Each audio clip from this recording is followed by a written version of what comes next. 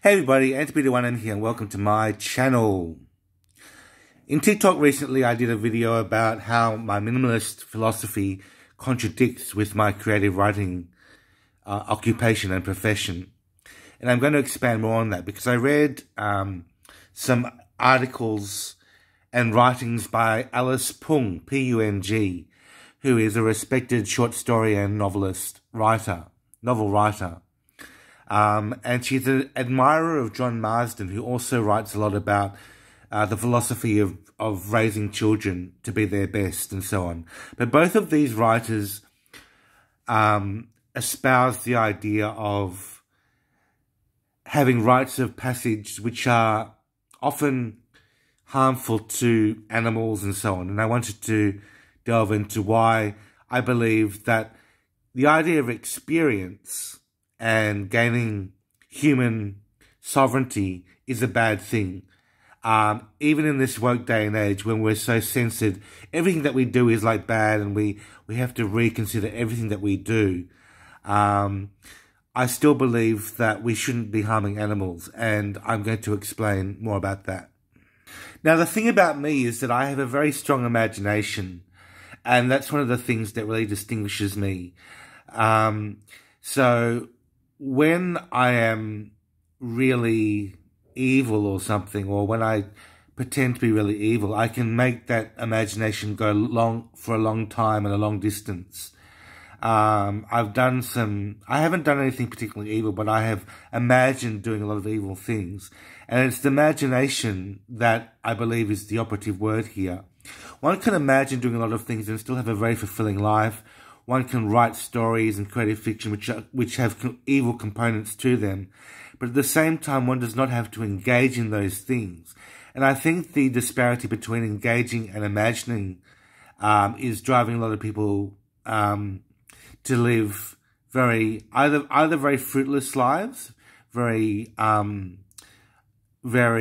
banal sort of lives, or they're going the other way and they're actually committing these crimes and having a huge amount of disparity with their society because they do commit all sorts of evil acts. And also, of course, doing legal things which are also evil, such as eating animals or consuming animals. So most of the sort of evil that I do is in the form of words and imagination. I am a very vehement debater, for example, and I will debate things to the end. And words are how I vent myself and my emotions a lot of the time.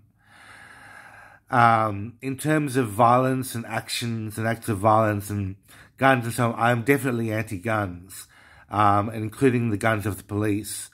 So you can see where my position is on particular things. I have a very pacifist sort of outlook on life, but at the same time, in words and in robust arguments, I'm very strong, and I'm very often engaged in dramatic forms of evilness, if you like. So we come to a point where I want to talk about my teaching of a poem to some school students, which I'm going to be tutoring later on this week. It's called the Jabberwocky. It's a poem by Lewis Carroll, which describes the scariness of a particular mythical creature called the Jabberwocky and how he's slaughtered by a human. And of course, this is the sort of thing that can easily be censored in this day and age because we're talking about animal rights and animal protection and so on. The Jabberwocky should be a protected species because it's a rare species, despite the fact that he is a carnivorous and seemingly horrible sort of mythical creature. So the question that I asked in Vegan Debate recently was, should we be teaching these sorts of poems, such as the Jabberwocky, to school children in this day and age, or should we be more politically correct and teach only things which teach us to be completely peaceful individuals? I think this is a huge disparity, and I also believe that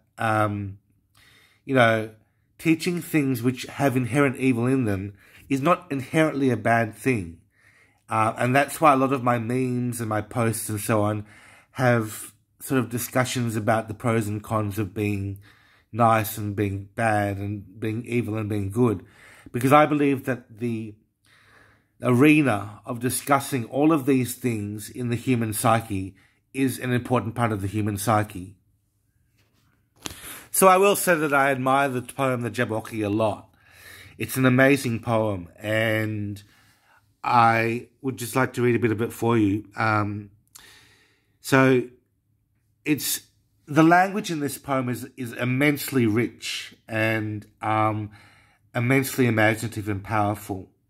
So it starts off with the lines, "'Twas brillig, and the slithy toves did gyre and gimble in the wabe, or mimsy were the borogroves, and the mome raths outgrabe.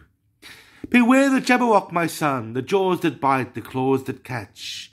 Beware the jub bird, and shun the frumious bandersnatch." So already from the second verse, we're looking at seeing particular animals or mythical creatures as enemies to the human existence, which of course they're not. But as you can see, it's very antagonistic. And then it goes on, "He took his vorpal sword in hand." So already, the use of a sword, very, very antagonistic from a human point of view. And then eventually, he slays the Jabberwocky. "And hast thou slain the Jabberwock? Come to my arms, my beamish boy. O frabjous day, Cluculae, he chortled in his joy." So it's like a sense of triumph, like something like the Christian Crusades or something, where people are going on these missions to kill vast amounts of creatures for their own human satisfaction. So my question is to you folks, do you think that teaching this sort of literature to children is a good thing or a bad thing? From my point of view, it's an acceptable thing, but I also think that ethics should be taught in schools and by tutors.